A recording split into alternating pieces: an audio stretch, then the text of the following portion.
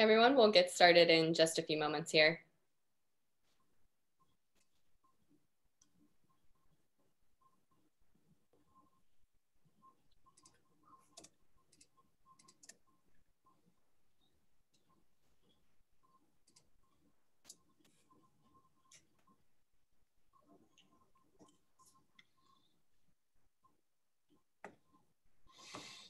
All right. Hello, everyone, and welcome to today's webinar, 2021 State of Healthcare, the Rise of Virtual Care. I am Ash Needham, your moderator for today's discussion.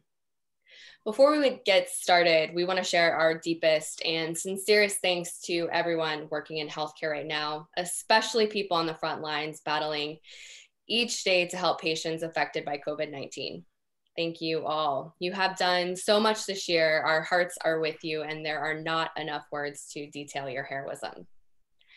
We also want to thank our two incredible and esteemed panelists for joining us today. From Prisma Health, we have Chief Digital Officer, Dr. Nick Patel. And from Validic, we have CEO and co-founder, Drew Schiller. Nick and Drew, thank you for joining us. Great to be here, Ash. Glad to be here, thanks. Thank you. Why don't you guys take just a few minutes to introduce yourselves? Nick, let's start with you. Sure, great. Great to be here. I'm Nick Patel, work for Prisma Health. I'm the Chief Digital Officer and Vice Chair for Innovation and Clinical Affairs for Department of Medicine. Been with the organization for 18 years. We're located here in South Carolina. We're the largest healthcare organization in the state, span over about 45% of the state, and also have two academic affiliations, and have been really excited to work on digital health for the last 2 years as in my current role, promoting virtual care and improving frictionless access through the organization. Great, Drew, over to you. Excellent, thanks. Yeah, Nick, it's really great to be here with you today. And so I'm Drew Schiller. I'm the CEO and co-founder of Validic. Validic is the leader in connecting personal health data from everything you'd capture and people would capture in their daily lives into the healthcare system to make it relevant and actionable, providing a lot of data for virtual care solutions. In addition to being CEO of Validic, I also am on the board of the eHealth Initiative, and I'm the incoming chair of the Consumer Technology Association Health Division Board. So really glad to be here for this conversation. Thank you, guys. So today we're going to host a little bit of a live Q&A with a moderated panel discussion featuring Nick and Drew. We'll kick things off with a series of questions diving into how COVID-19 has shifted healthcare's adoption, interest, and potential with virtual care, and delve into what innovations and technologies are on the horizon for 2021. If you have a question for the panelists, please enter it into the Q&A box at the bottom of the screen. We have time set aside at the end to dive into your questions. So with that, let's begin. Let's talk about 2020 and how perspectives in healthcare have shifted. What was the biggest change in thinking or lesson learned for providers this year? Yeah, Ash, I'll take that one if you don't mind. I've been extremely proud to see how fast digital health has really taken off since March. We did about 22,000 virtual visits last year. As of today, we've done over 440,000 virtual visits. We've also had about 170,000 engagements in our automated chatbot. We've had great adoption across the whole continuum of our providers, both on the acute side, ambulatory side, physical therapy, care coordination, pharmacists who are engaging with patients virtually. And we've had really great feedback from our patients, more importantly. And they appreciate the work that we've done in reaching out to them during a time of need. But a lot of us ask us, can we continue this after COVID is over? This, has helped with folks who have transportation issues, has helped bring in a larger part of their family as part of the conversation when you're having a conversation with a patient around their healthcare. So it's been very beneficial. And, the payers, both the state and federal governmental agencies have stepped up to the plate and really helped support health care systems and, more importantly, the patients that are their clients. So I think that it's been extraordinary. I mean, we when we draw out our digital health strategy, a 3-year, 5-year strategy is really turning into a 3 to 5 week strategy.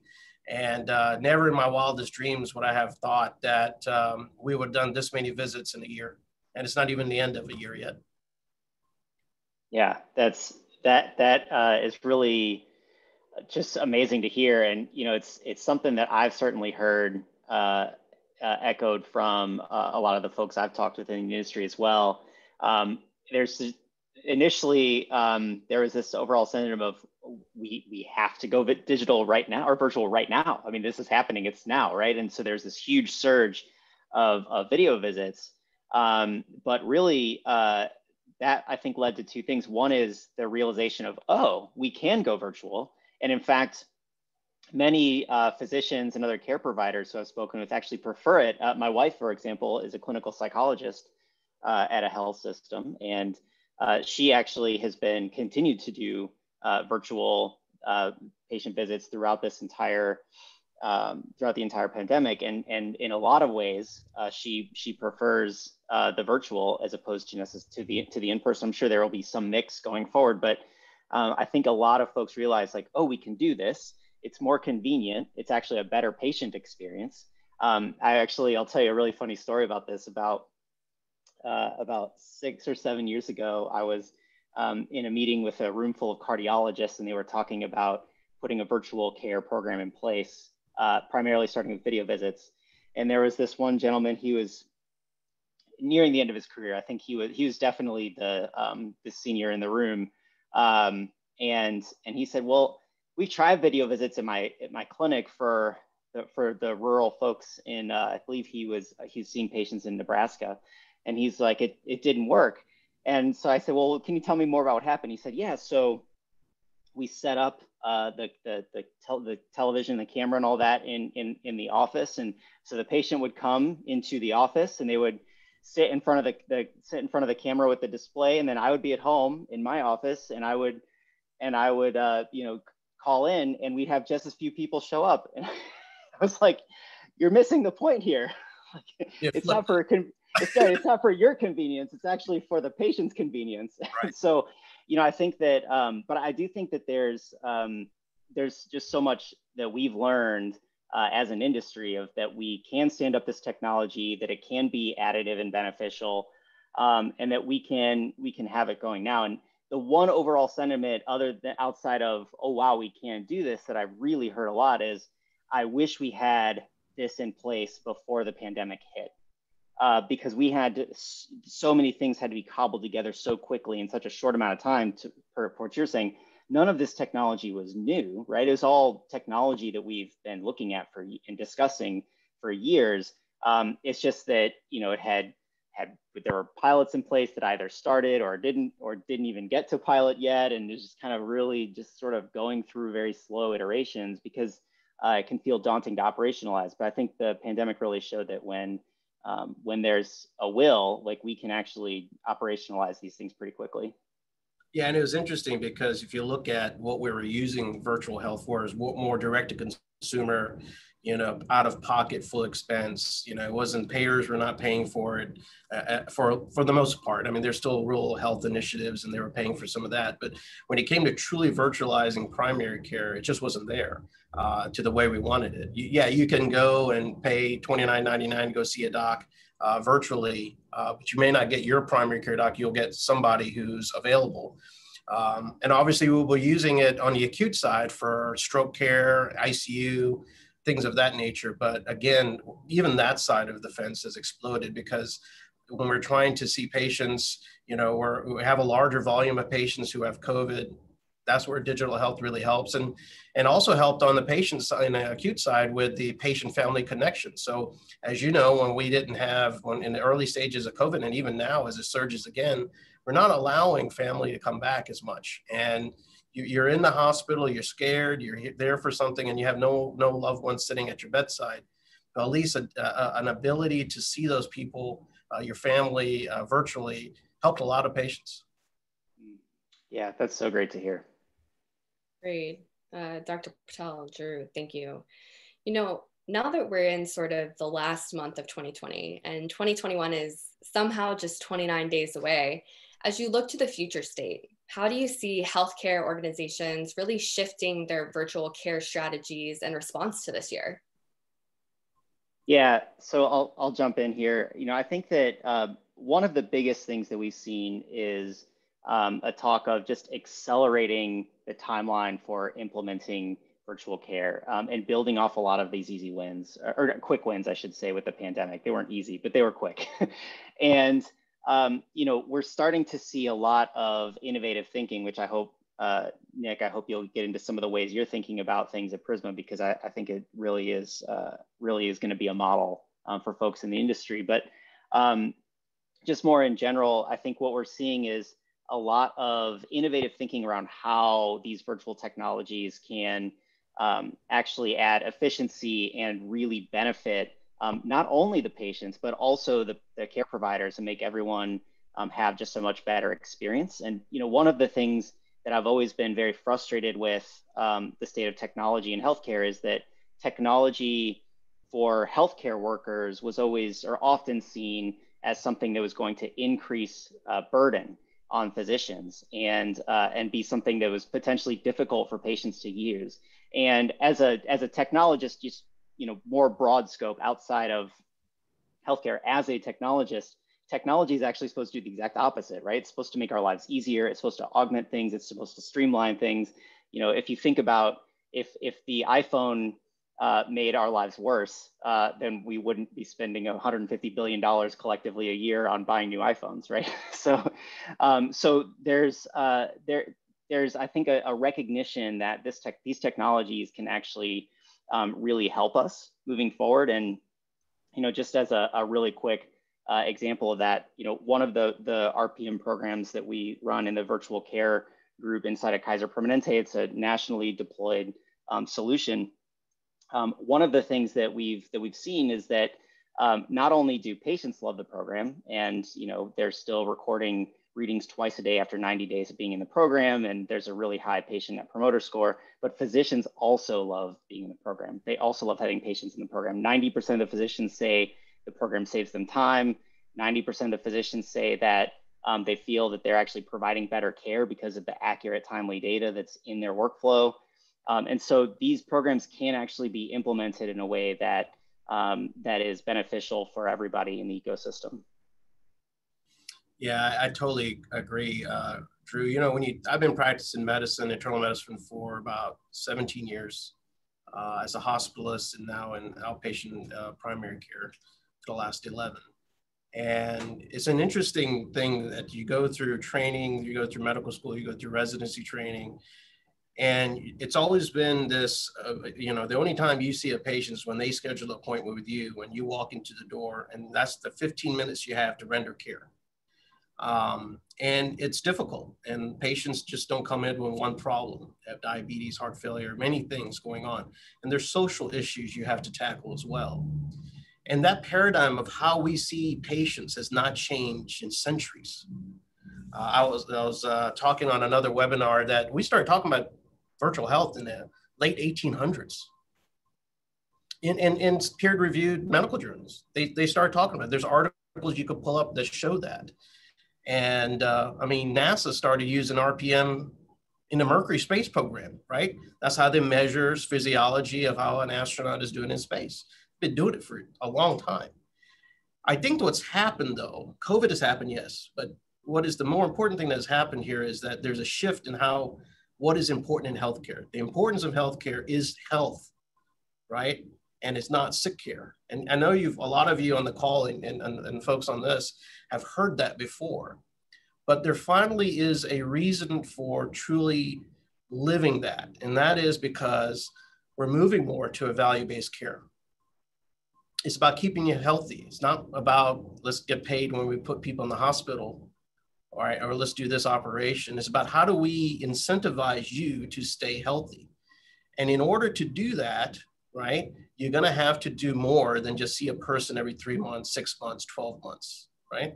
You're gonna have to be able to measure how that person is doing in their own environment, real time. Their sugars, their weight, their fitness, their blood pressure, their cognitive strain and stress, right? And so there's that piece of it. So we have to do better by engaging more. So as I call it, more digital engagements, right? That digital touch point in between office visits is going to be key to getting people to goal. That's one part. The second part is that healthcare in general's mentality of how we deliver care has changed. Healthcare has always been more of a healthcare driven, meaning organizational driven, not patient driven.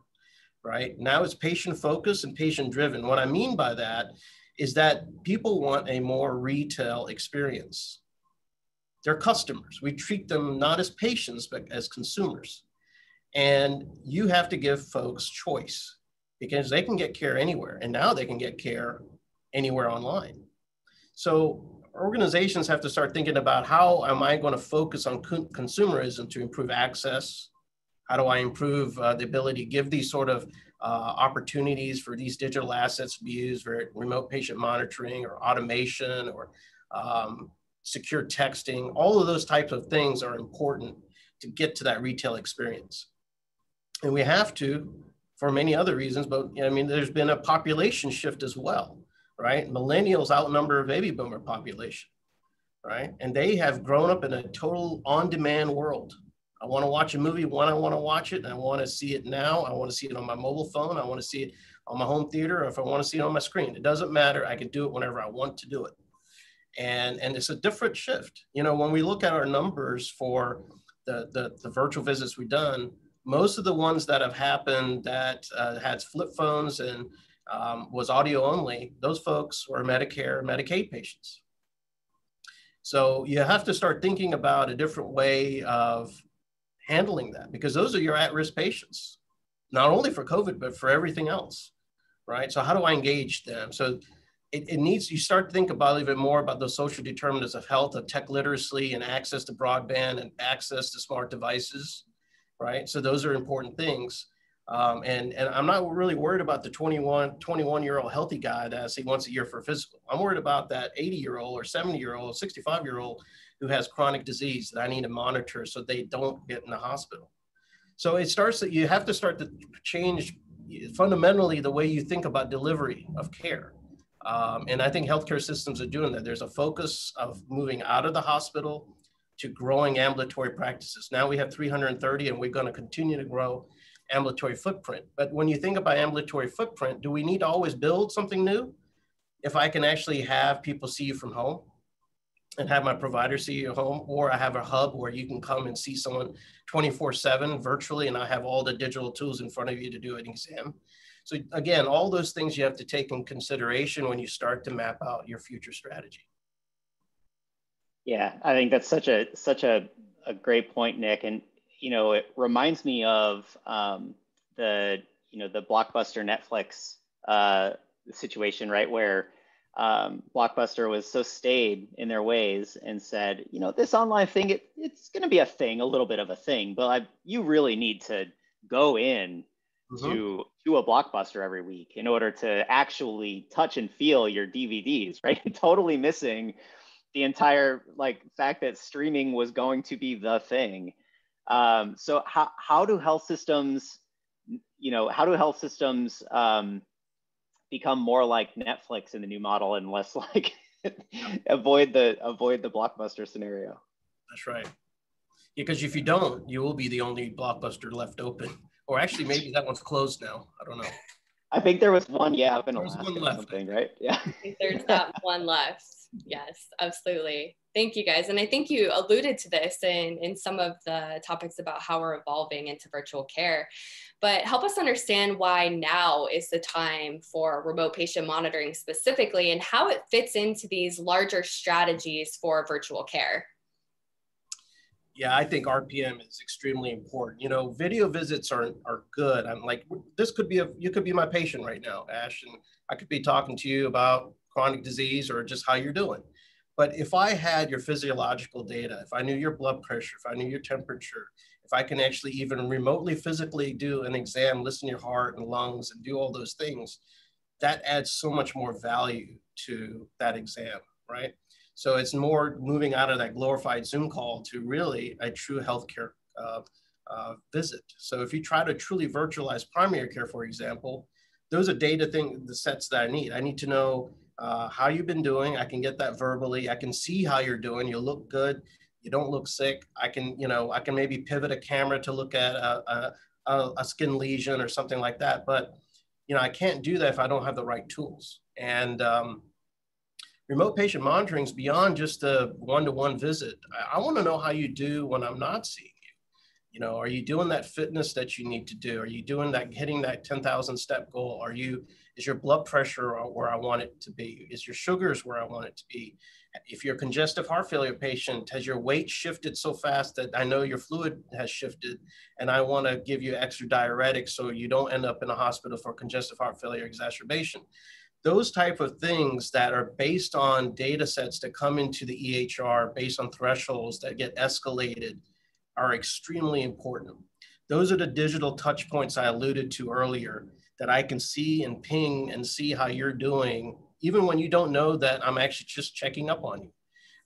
And that the data is helping us drive that better care. So if I see your blood pressure is going up, I can intervene before your 6-month follow-up. Why should I have you have high blood pressure for 6 months or high sugar for 6 months, right? I could treat you much more quickly and get you to your outcome and your goal faster. So, again,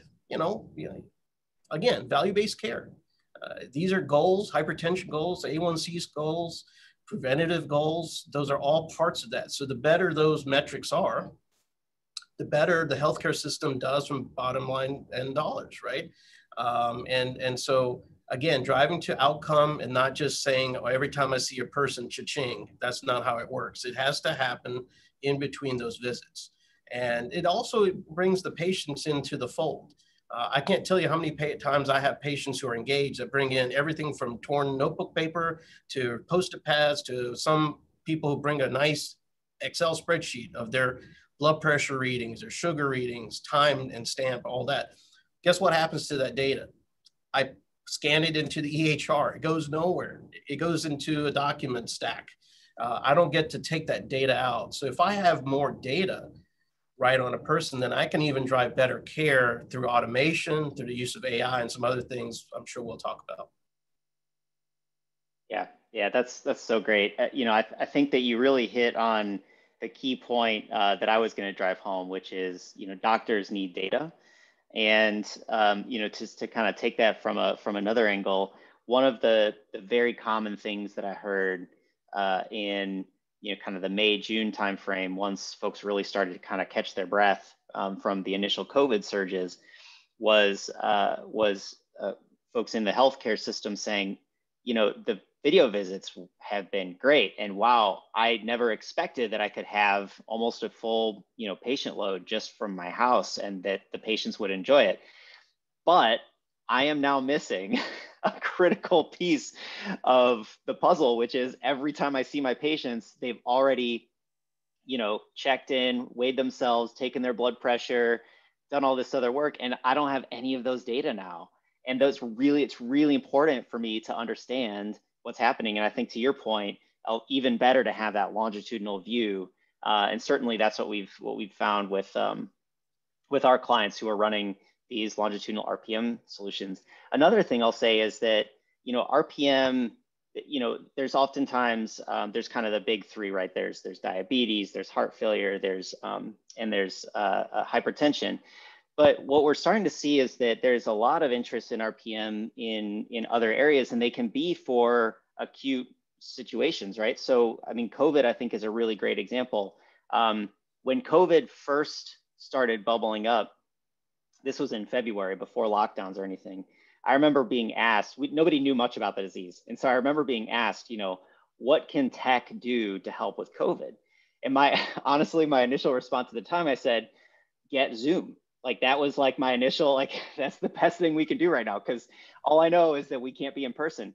But once we started to see the symptoms, it became clear that actually data can really help monitor patients who have been either exposed to COVID or who've been diagnosed with COVID, and monitor them remotely and bring them in before exacerbation. So, for example, we're working with a health system in the DC area. They've had now, I think, around 4,000 patients that they've enrolled in this COVID monitoring solution that we helped them stand up. And they, it's the patients are just taking their temperature and their pulse ox and answering a couple of questions twice a day. Very, very simple. But dozens upon dozens of patients have been proactively triaged, like brought in, like called on the phone, just check up on them based on the numbers, brought in, say, hey, come into urgent care, get some oxygen now, so that the situation doesn't get exacerbated and become much worse. And we feel so proud of that program, and it's really helped reduce the burden for that health system, for their helped them maintain the burden of their not be overloaded in their ICUs. It helped them prevent them from having to intubate patients. I mean, it really did have some remarkable things, and so that was a situation where that was RPM on the fly. To handle some really critical acute things. But anytime that there's data that can be tracked and alerted on, that's really going to be key really going to be a good candidate for an RPM program. Yeah, just to really quickly add to that, Drew, is that if you're going to truly get to the mecca of population health management, you got to have data, and then that's when you start to be able to treat populations and communities together and set up help groups for hypertension or diabetes, things of that nature. Those are the type of things will get us to hospital at home, be able to get that data and say, yeah, you need a little oxygen. You only need 2 liters. It looks like you're at about 88%. I'll just send someone to bring you an O2 tank, and we'll monitor from there and see how you do. Well, by the way, I'll check. Let me listen to your lungs real quick while I'm doing that. So those are the type of things that are going to get us there. And to really take RPM is then all the support structures you need around it. You need automation. You need data, you need AI to be able to escalate to the right person at the right time. This is the move towards command centers and access centers around bringing in that data to be able to react to data as it comes in. Because, with all this data, there's also a signal to noise ratio. There's a lot of data that may not matter. You have to be understand when is the data important, when is the data not important. Absolutely. Great points. In terms of data and technology, what do you see from 2021 in terms of the technology innovation or the operational improvements that are still needed for this mass utilization, adoption, and really scale of virtual care programs across the enterprise? Yeah, so I will say that, I don't know if this is controversial or not, but I don't think we actually need any new technology to do this. All of the technology, I said it earlier, all of the technology that we're talking about right now and that we implemented has been around for years. We've been talking about it and piloting it and getting demonstrations of it for a long time. The data that are needed for things like what Nick is saying around, adding data to population health, it's glucose, it's blood pressure, it's weight, it's data that we've had for, at this point, a couple decades, if not more in some cases. And so we don't actually need new technology. What we do need is, I believe, is a new focus on how we can operationalize this across healthcare, because the way that healthcare has operated is going to need to shift in order to fully support these programs. In the same way that, if you what is the saying? If you do the same thing over and over again, you expect a different result. Like, that's the definition of insanity, right?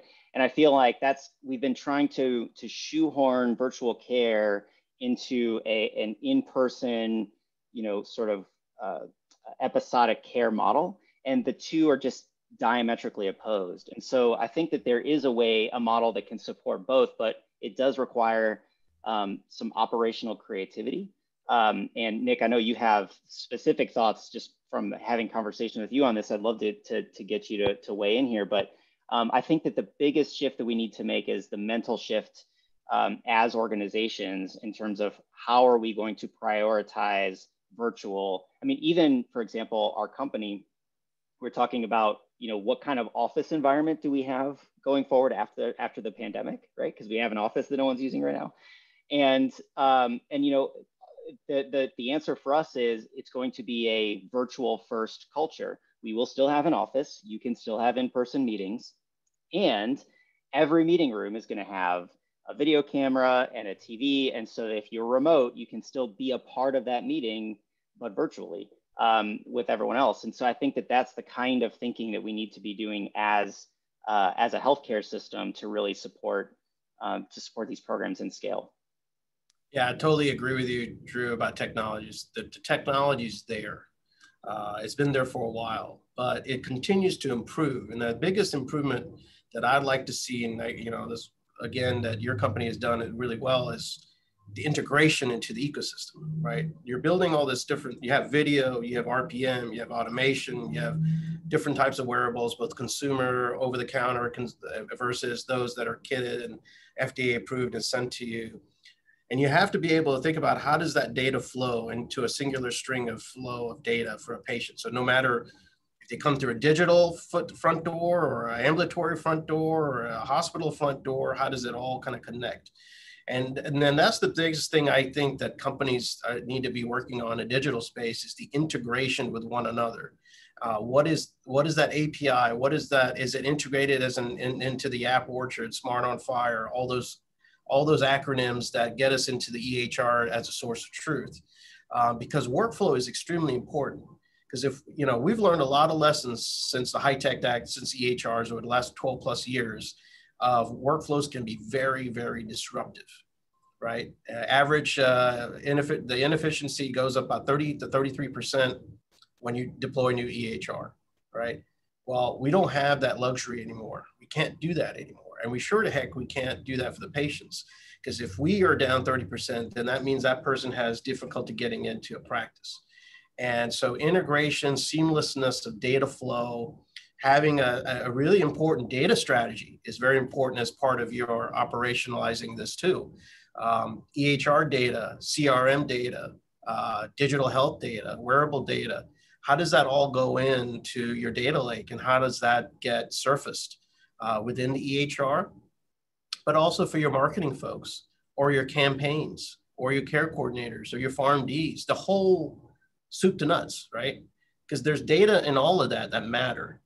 If there's care gaps, and we have this chatbot that does the care gaps. So if I know my population of 1.6 million patients, then it's Breast Cancer Awareness Month, and I know my data is telling me this swath of patients has not had a mammogram, and I send a SMS or an email and hey, here's information and education about breast cancer awareness or colon cancer awareness, and would you like to schedule an appointment? It should be a click and forget.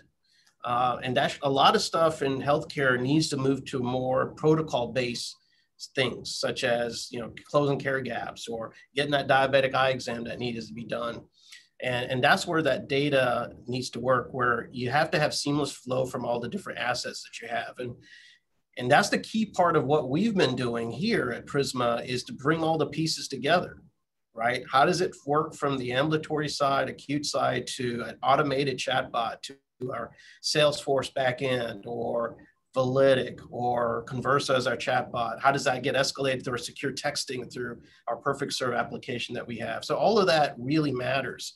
And it also helps you scale. So if you know that, wow, this hospital's down here is getting really killed right now, we need to scale up and folks to come in, or we need to text more people to help out. Those are all important things that need to happen behind the scenes. So again, I guess the biggest thing I would say is to adoption is integration is very important, and a seamless workflow. Yeah, I couldn't agree more. And one of the things that you said that I really want to highlight is we talk a lot about patient experience and what does that look like, but we so rarely talk about clinician experience and how are physicians and nurses and other other staff members actually able to use this technology. And so often it's implemented in a way where that's an afterthought, and so it becomes more of a burden. And it's something that we at Validic spend a lot of time thinking about is how do we actually implement this technology in a way that's helpful, that makes folks more efficient, that we think you mentioned integration, which is 100% core to what we do. That's the reason we are here, is because we integrate all of these things. But we also have been increasingly talking about orchestration. So how do we actually not only integrate these data, but actually orchestrate what are the workflows that need to happen because of the data, right? So how can we, based on data, kick off a workflow that maybe triggers a chat, or maybe triggers a video visit, or maybe triggers a particular escalation, right? What are the things that we can do so that it's not every single thing has to be a decision by a person, but there can be some programmatic decisions based on what the data are coming in? I think that's really, really important. One thing I wanted to ask you about just really quick, that you and I had a chat the other day about this, and I just would love to elevate that here, because I think it's so relevant to what we're talking about around efficiency in a program, is that I had asked you, and this is an honest question, and I was fascinated by the answer around, we're already facing a worker shortage in healthcare pre-pandemic. And I've seen just through Twitter and other things around of folks who are looking at, kind of maybe retiring early, or like just kind of opting out. And it strikes me that given that the healthcare workforce has been running so hard for so long now, for 9 months straight, and it's going to keep going for the foreseeable future, are we going to see even more early retirement? What does that actually do to the burden on our healthcare system when we already have a workforce shortage? I'm just curious of your thoughts there. Yeah, I mean, this is true. I mean, you'd mentioned your wife is a clinical psychologist. We've seen an increase of 130% of mental health services being utilized, both by healthcare providers, but as well as the population. I mean, anxiety, depression, suicide rate is extremely high right now. Burnout is very high right now. Burnout was an issue even before COVID in healthcare, right? We have a lot of meetings around the resilience of, to bring resilience into healthcare. And if you look at the reasons that people burn out, EHR is one of them, and volume is one of them, right? So it comes down to efficiency most of the time. I would say that when it comes to healthcare, you won't hear providers complain about, I got this many patients to see today. What they're complaining about, if they react that way, is all the stuff that they have to do to see that patient, all the steps they have to take in the EHR and everything else. But this is why I think digital health is going to help that, right? And I think, Drew, you and I talked about, it takes minimum 12 years to make a doctor, right?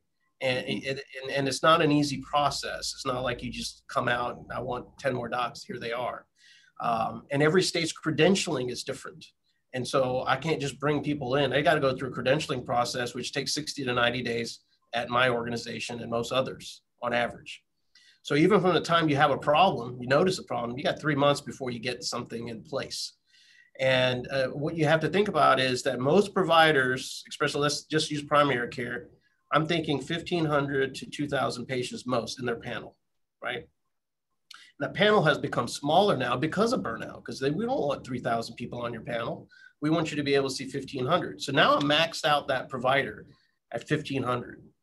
But the future, I think, is going to be me taking care of 100,000, 50,000 patients with support in the communities and APPs and care coordinators and others, where I'm actually helping take care of the patients that have really a lot of chronic disease, but on a larger scale, by using RPM, by being data driven, and having the right folks empowered to, at their max of their license, take care of folks. You've probably heard the paradigm that 80% of healthcare dollars are spent on 20% of the population. That is true. And so we need to concentrate on that 20%, but not forget, obviously, everyone else. And this is where I think digital technology can help. And it's really important that we start thinking that way, and not only thinking that way about what we have now. I'm on the School of Medicine faculty, and I could tell you that we're already, and a lot of medical schools are thinking about how we're going to redo our training. Do we really need to do the old 2 years down, head down, read 1,000 pages a day and get the academics down and get the content down, and then third year and fourth year where you do some clinical rotations? We're starting it now in the first year. They're starting to see patients early. They're starting to apply what they learned in their book at bedside, instead of just read and then go try to deploy. And so I think you have to think about the whole thing. And I think, we're seeing a shift finally for people going into primary care and ambulatory medicine, which is great. But it is a challenge. I mean, it was a challenge even before COVID. Hopefully we can make healthcare fun again by having these type of things available. I can take care of patients more seamlessly and have, again, ambient dictation, write my note as I'm talking to you and write the things that I'm thinking down so that I don't have to go document later or click 10 times to do one task.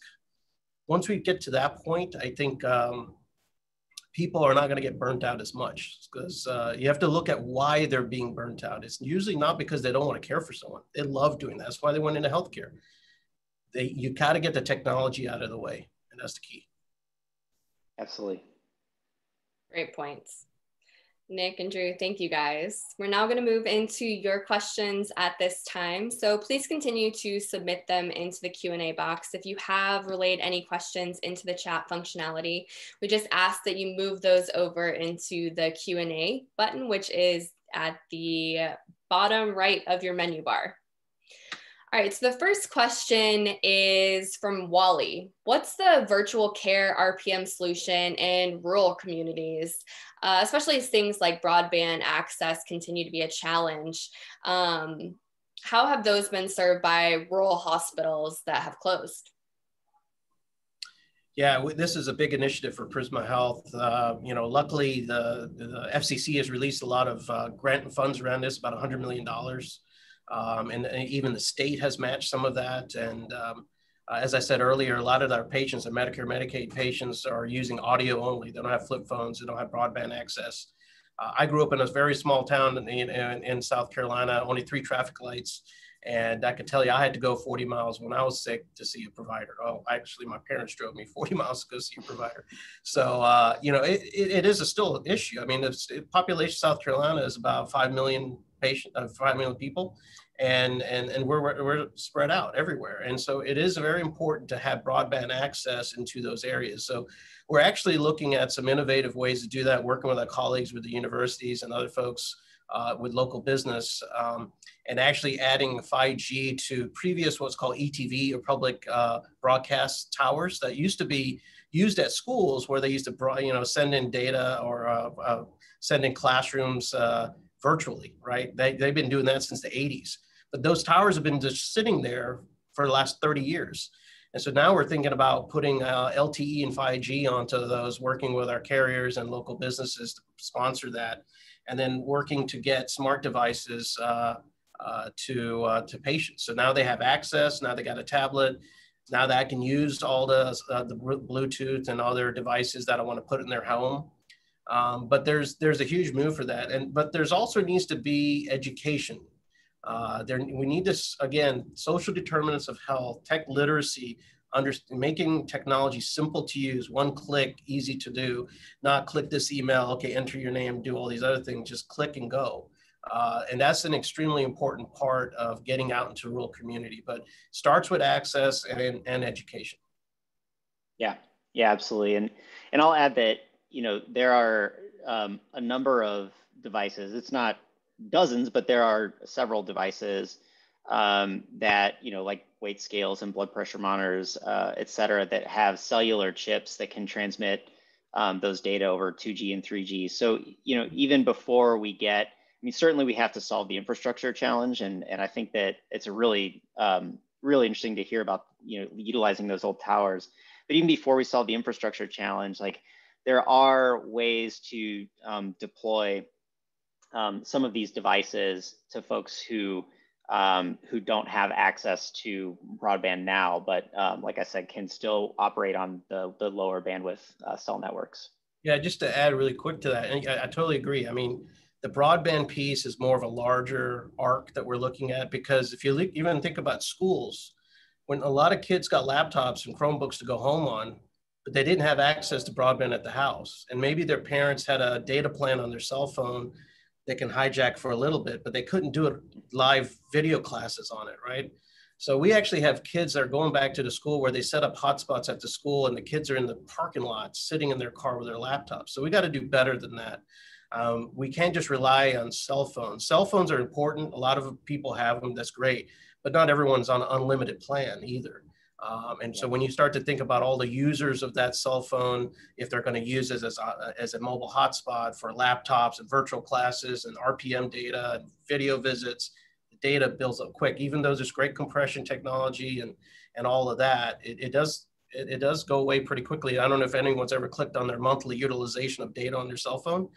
I'm on an unlimited plan, but I mean, I was like, wow, I did 10 gigs. I mean, that's crazy. You don't even think about it, how many things that are happening on your cell phone in the background of those apps are feeding data into it. So I think cell phones are very important. I think that's a great thing to have, obviously, for video visits and all that. But we got to think about access. And I'm hoping that, with Elon Musk Starlink program, allowing for microsatellites in suborbit to send out Wi-Fi signal to everyone on the planet is going to help with that. 100%. Completely agree. So we've gotten a couple questions about the idea of patient engagement and even their interest in being involved in these type of RPM programs where their data is being monitored and used within care management. How are patients willing to use the devices? How are they willing to donate their data to these programs, all in the names of improving outcomes? Yeah, I'll jump in with a really quick story. I mean, patients in our experience really want these programs and love these programs for the most part. Just as I shared an example earlier where, one of the programs that we run, which is the largest remote monitoring program in the country, after 3 months in the program, patients are still taking their readings at least twice a day. 75% of the patients are still taking readings at least twice a day. So very high engagement. On an N of 1 scale, we had a gentleman participate in one of our early programs back in 2016, and he has type 2 diabetes, and he had gone through years of working with his endocrinologist to try to get his type 2 diabetes under control, and really struggled with it. And for over a decade, it's just uncontrolled. And his A1C was just not something he was able to control. He was really just unhealthy. And it wasn't for lack of trying, right? He was doing what Nick was saying. He would bring the data in to his doctor and saying, "Can you help? Here's my glucose levels. Can you help me?" And the doctor is like, "I don't know. I don't have any way of doing anything with this, but your A1C is telling me you're not doing the right thing." And so this person, his name's Steve, actually got enrolled in a program that we were running where the data from his glucose monitor, as well as a blood pressure monitor and a weight scale, an activity tracker, went into the clinical workflow. And he said, if you want an engaged patient, day one, I was an engaged patient, because that's all I wanted was for my data to go somewhere and know that the doctors could see it. But what happened was, a few weeks into the program, he had a call with one of the clinicians involved in the program who recognized there was something that his glucose levels were spiking at a certain time at night. They talked about what was happening. It turns out he's eating popcorn. He thought that was a healthy thing, and it wasn't, and it was not healthy for him. And so he cut out the popcorn. Within 30 days, his A1C dropped by 0.5 point.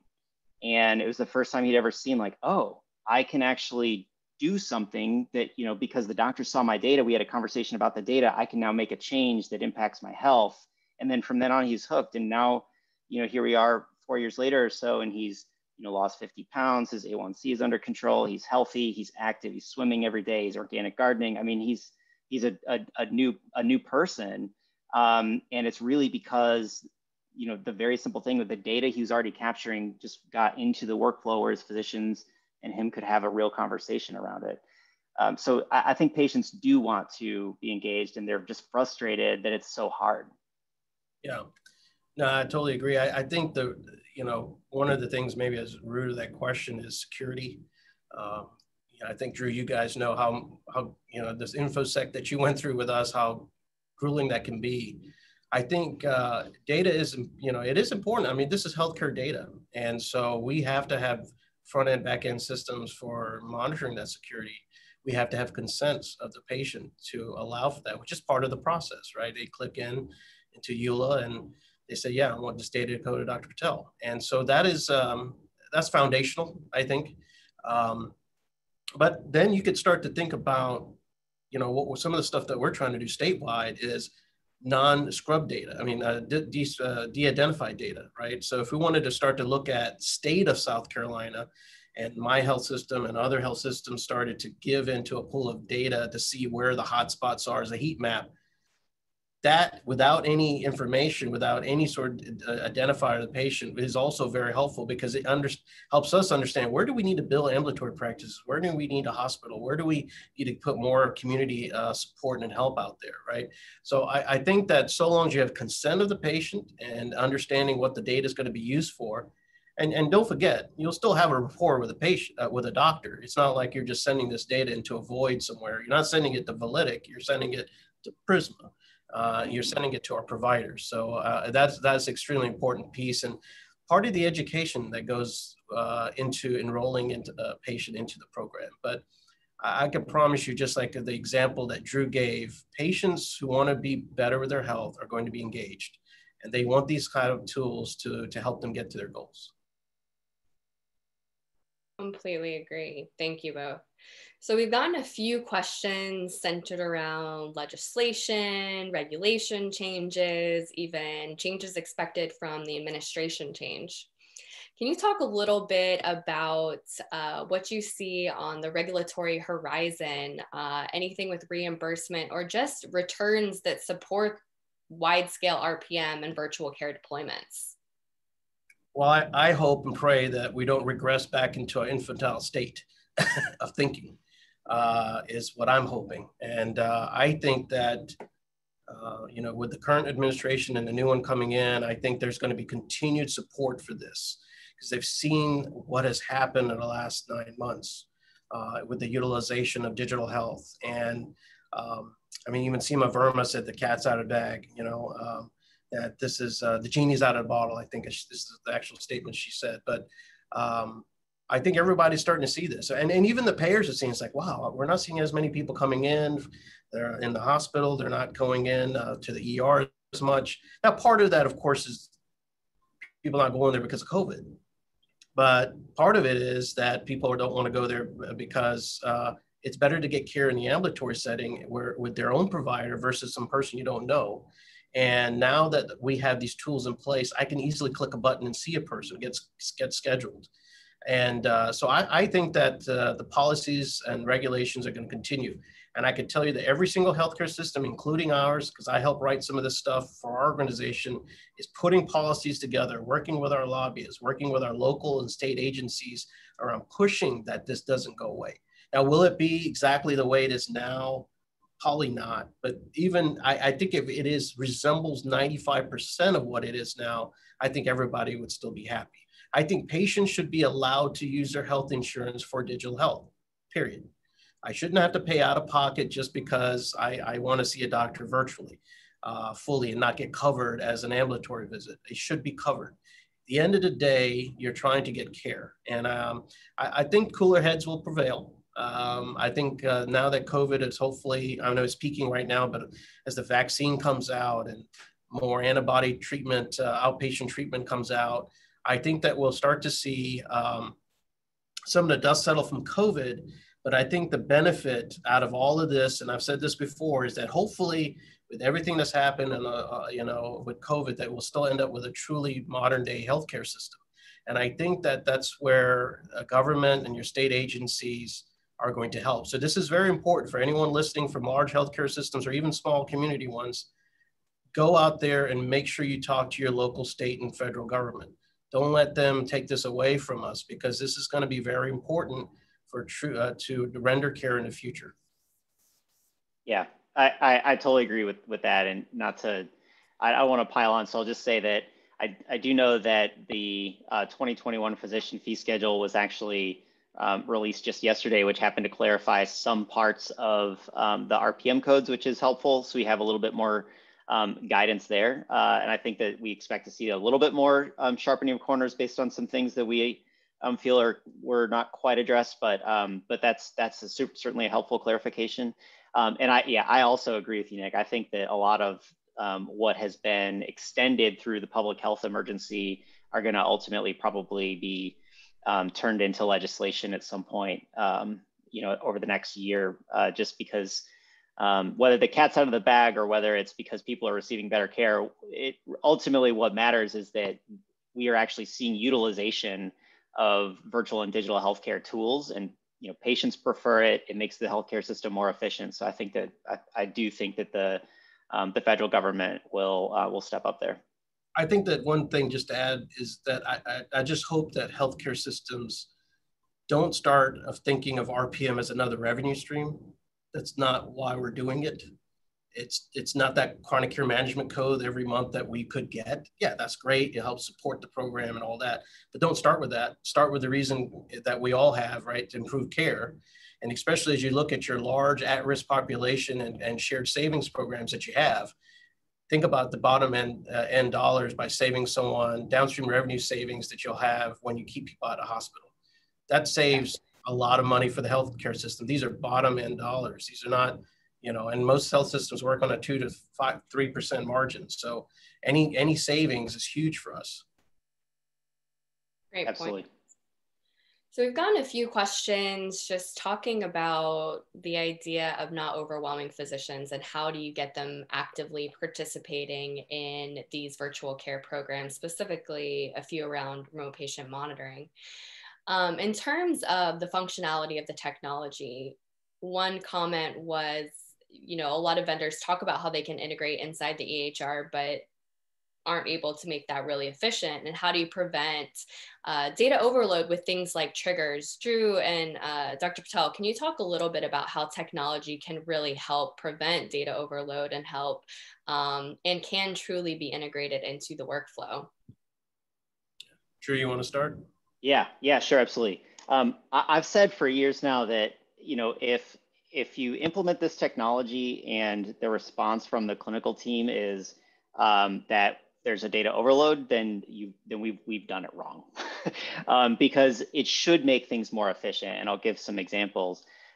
So what's important is that the data end up in the clinical workflow, and what's important is that data that are relevant, that need to be taken, where actions need to be taken, are escalated in the right way. But it's really important that the administration and the physicians have control over what relevant data is. Because if a physician is alerted when someone takes a reading and they didn't care, that's going to be data overload, and it's going to cause them to just ignore the alerts. But if a physician is alerted based on data that they said, I need to know if this kind of reading comes through from this patient, they're going to want to know, because that's them providing patient care. And so if they have signed up for, yes, this is relevant for my patient care, then that's going to be something that's not data overload. I'll give you an example. So in one of the programs that we have, there's a need for patients to record a glucose reading at least once per day.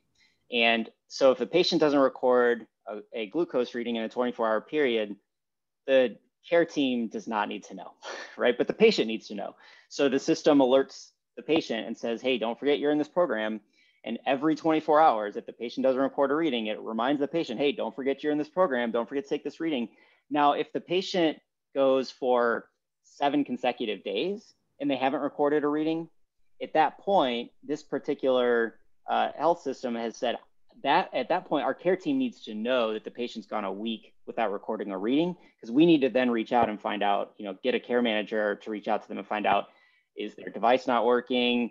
Are they not feeling well? Do they just not want to be in the program anymore? Like, what's going on, right? To really better understand. And so they only get that alert when there's, when it's something that is actually something that they need to take action on. So that's the bottom line, is that make sure that physicians and care team members are only getting alerts that they have signed up for. This is actually something we want to know.